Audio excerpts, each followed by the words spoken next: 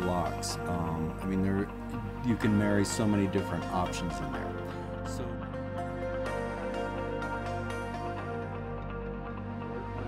all the way across.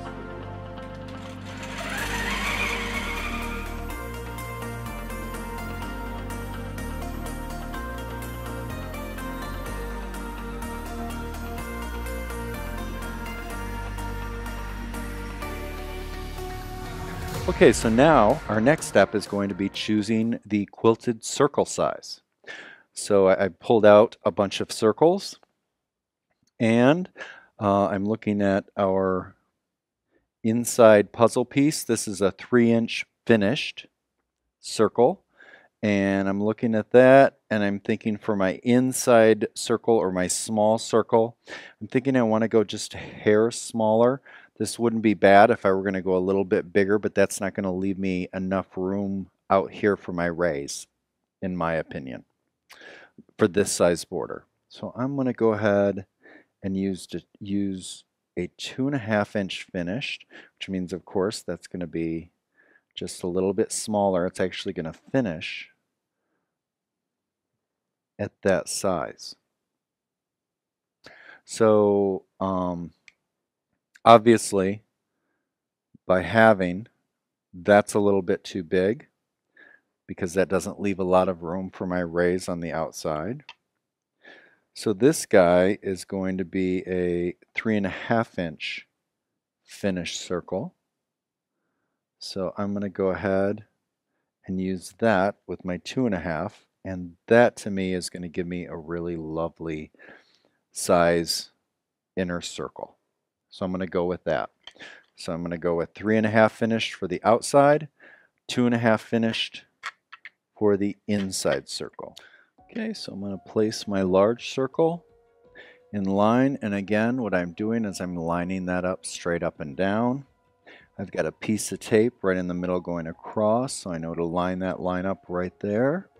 So now I've got that perfectly balanced. I'm simply going to bring my machine over.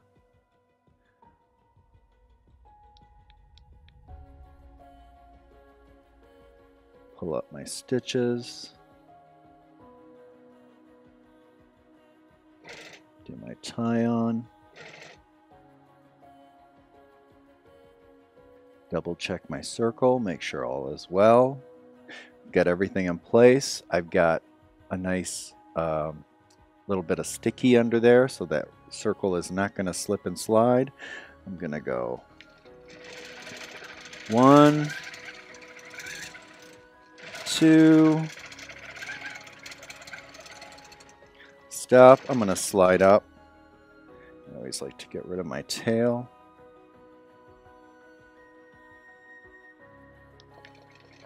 Come back down, stop. I'm going to travel the ditch inside. I'm going to grab my puzzle piece and I'm going to work my way across 2 of these so you get the idea.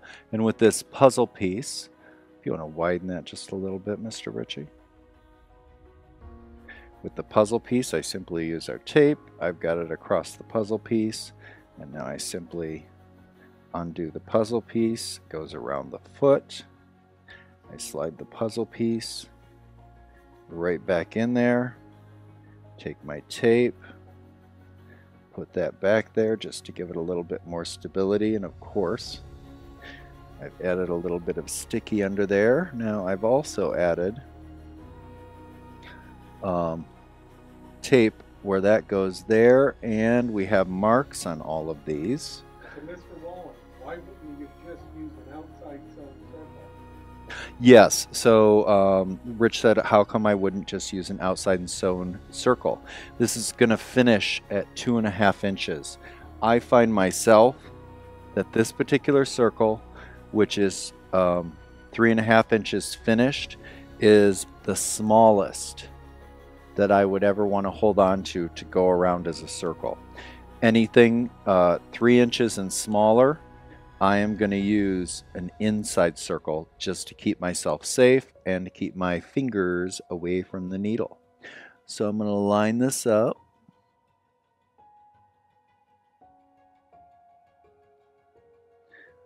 there. I'm going to travel that ditch right in, hold that stable. 1, 2, and on this one I'm going to go ahead and do a third. So 3, and that's going to keep that nice and stable. Stop. I'm going to go ahead, take off the puzzle piece. I'm going to slide over to the next area, and I'll just go ahead, place my circle, use my ditcher.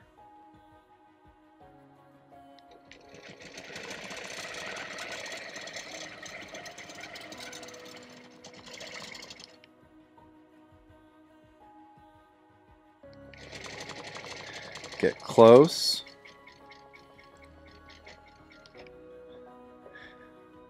Put my circle back in place.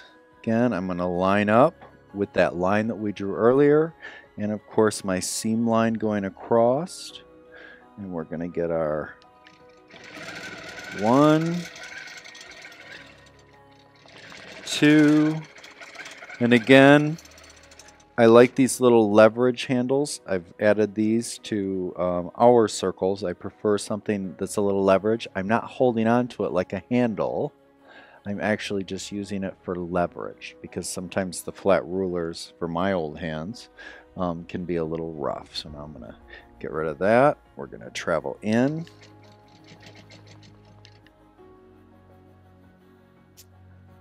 Grab a puzzle piece.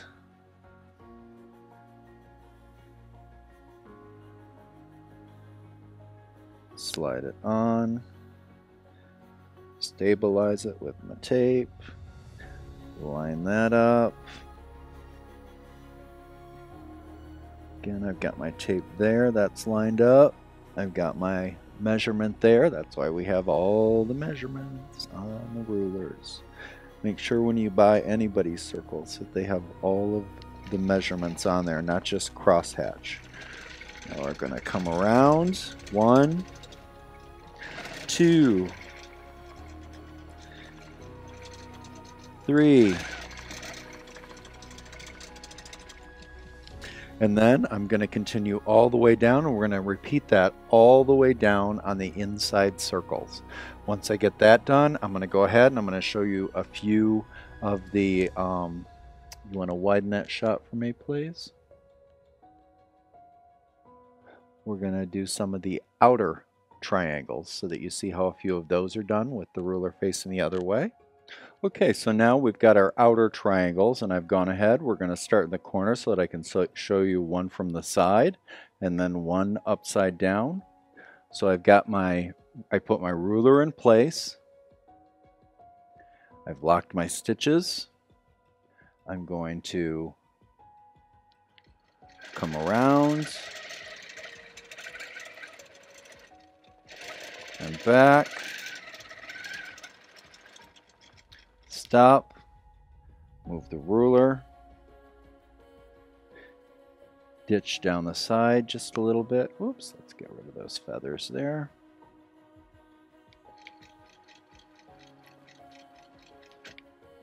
Okay, and get rid of my tail.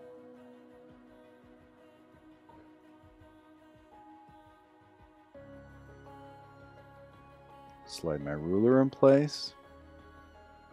Handle, puzzle piece, tape,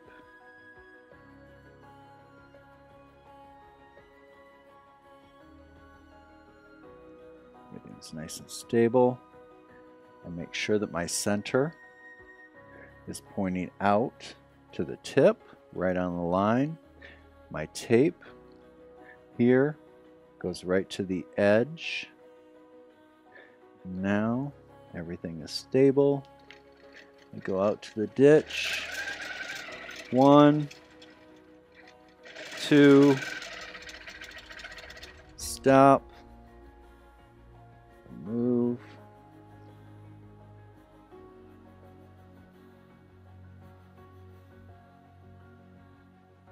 ditch,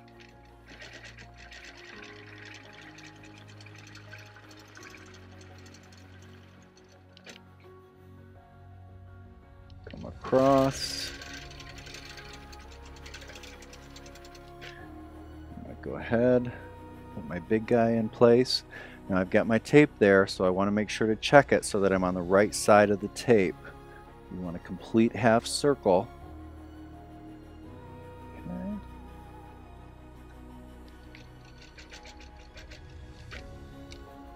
Line that up.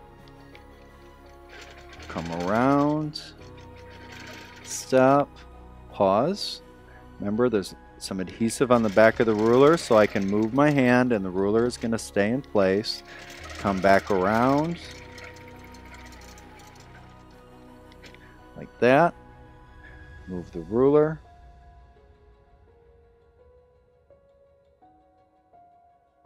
Take it in.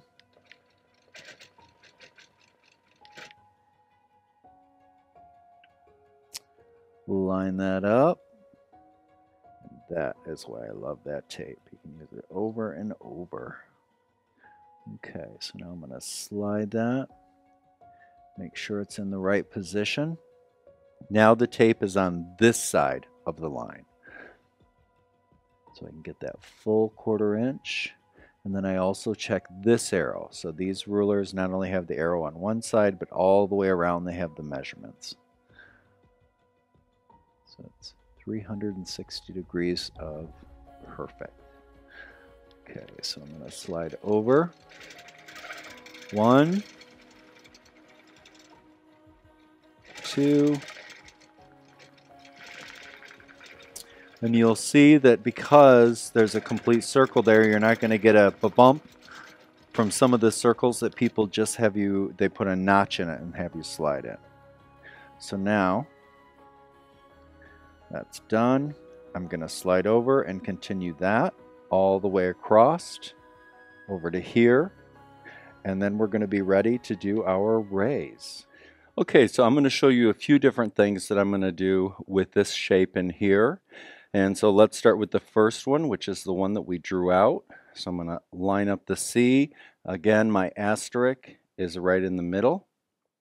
Line that up like that. Turn it.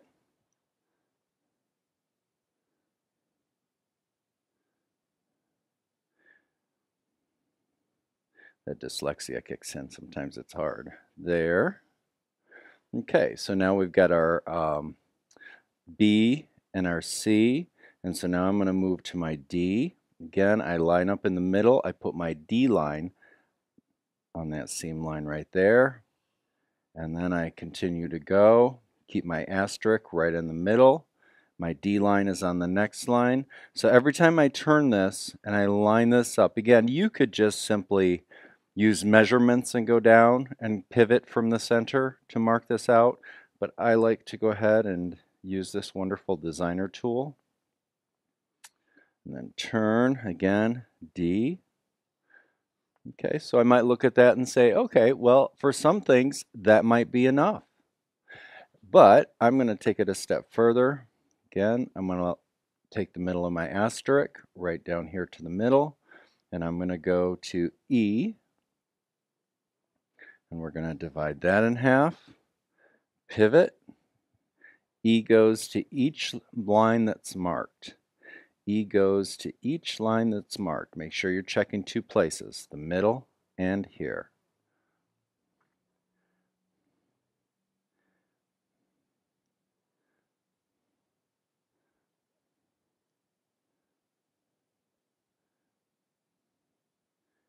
Pivot.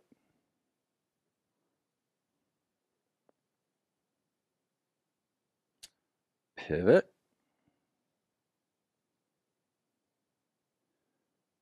Pivot. And you can see how this would work in an actual block. You would go all the way around and get this wonderful radiating lines coming out.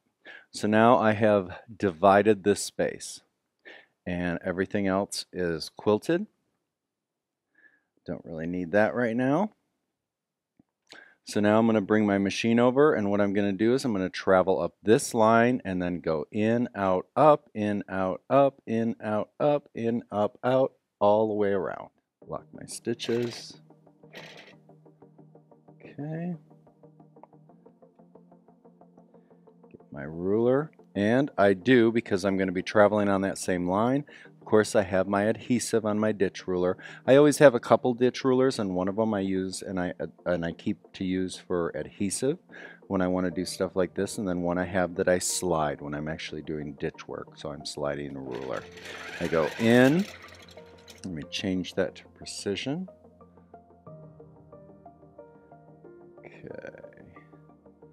That way we don't have our cruise mode on. Alright, and before I come back on that line, I'm going to get rid of my tail. Line that up again.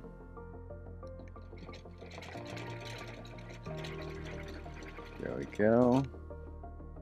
Travel my ditch. Go to the next line.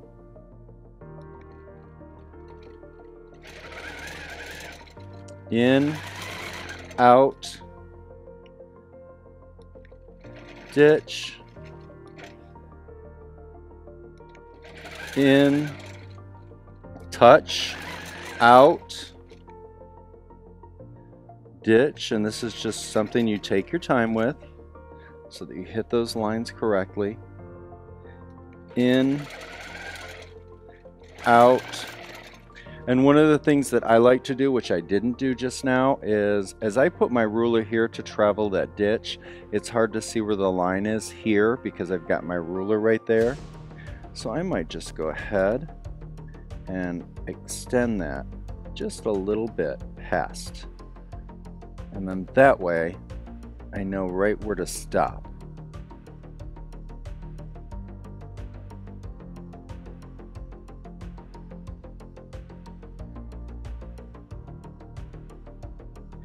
These are things you figure out as you do it more and more. Line that up, in, out, up,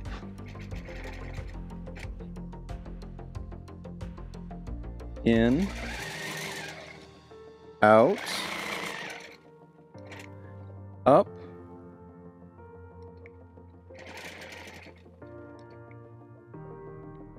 line that up, in, and if I'm off a little bit from my line, nobody's gonna notice that.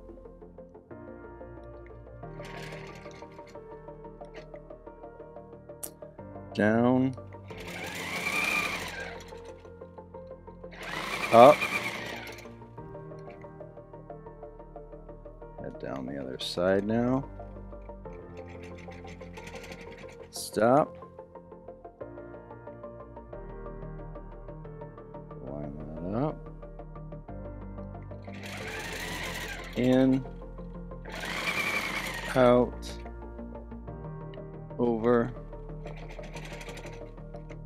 line that up, in, out, down,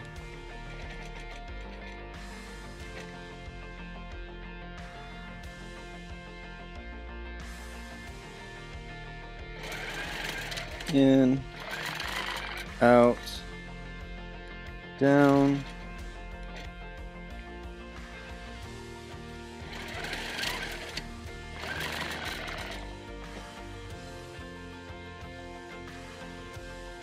do my little bit of chalk mark there, see a little better.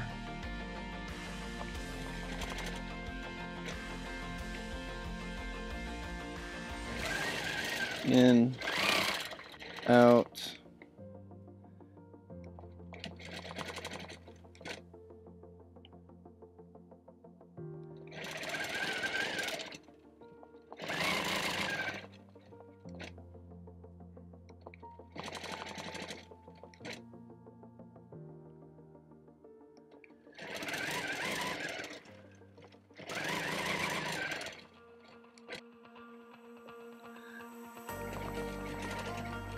down.